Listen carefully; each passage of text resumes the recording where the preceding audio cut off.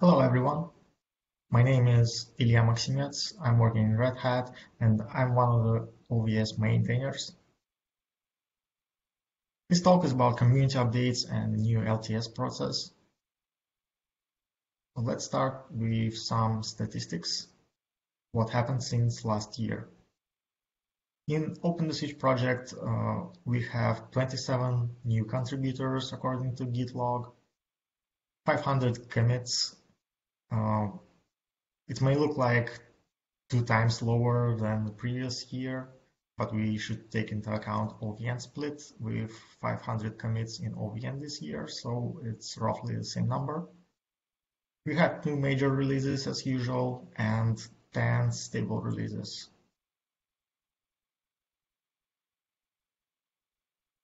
One of the main issues that brought up in community this year is slow patch reviews.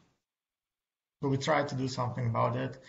The very first step was to clean up our patchwork instance that we are using to track patches sent to the main list. More than 1,600 patches updated with the correct state. We still have 200 patches listed. These are mostly patches that actually needs review. So reviewers are very welcome.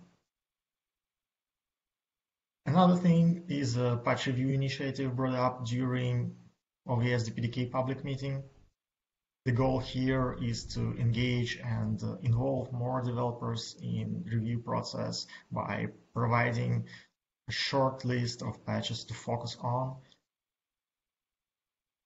Some of the results and actual patch lists could be found on the mailing list. Here's one of the links on this slide. Another big change that happened recently is migration from Travis CI to GitHub Actions for our upstream continuous integration setup. The reasons for that are Travis CI shuts down travisci.org service, and OVS, as many other open source projects, is not eligible for free compute credits. More information could be found on the mailing list. Why GitHub Actions? Well, it has similar configuration. It's easy to use with our existing build scripts, and it doesn't require any additional configuration or setup. Works out of the box. One of the big downsides of this migration is that it has no support for ARM builds. ARM64 builds kept on Travis for now, but it will turn into read-only mode by the end of this month, and we need another solution. Possible ideas here are to use QEMU multi-arch containers and build in emulation.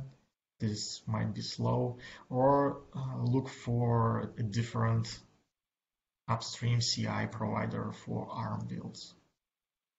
Ideas are very welcome.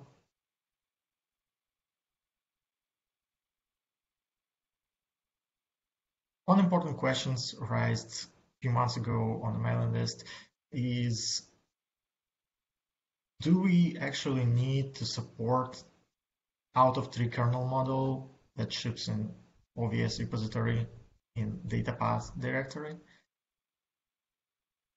Well, current state is that out-of-tree kernel models supports build with kernels up to 5.8, and upstream kernel actually supports everything that out-of-tree model supports and a little bit more, except for STT and Lisp tunnels, that will probably never be in upstream kernel, and I'm not really sure if anybody used them. Main question, should we deprecate out-of-tree kernel model? In this case, OVS will stop backporting new features from the upstream kernels and will be bug fixes only, and users will still be able to build out-of-tree kernel model for kernels up to 5.8 using our stable branches. This should save us a lot of time backporting fixes and supporting a huge chunk of code in OVS main repository. Discussion thread is link for discussion thread is on the slide. If you are actively using out of tree kernel model and you want it to be there for kernels higher than 5.9, 5.8, please reply to the discussion thread.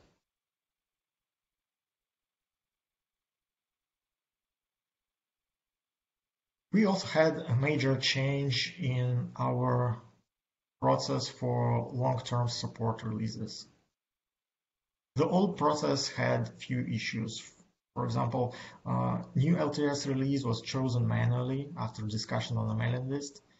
This turned out in a situation where we had 2.5 release as an LTS for 4 years straight, and it's actually really old now. Another issue is that old LTS becomes unmaintained immediately after choosing a new LTS according to the old release process documentation. With new LTS process, new LTS release is chosen every 2 years. So it's to 13 current LTS, to 17 the next one, to 21, and so on. And we also have a transition period, one release time frame, 6 months for the old LTS. This is the time for users to migrate from old LTS to a new LTS. Approximate release support timeline looks like this. You can see that actual LTS release is supported approximately for 3 years. First half a year, it's latest stable, so it's supported. Then it turns into LTS and it's supported for 2 years. And then there is a half a year transition period.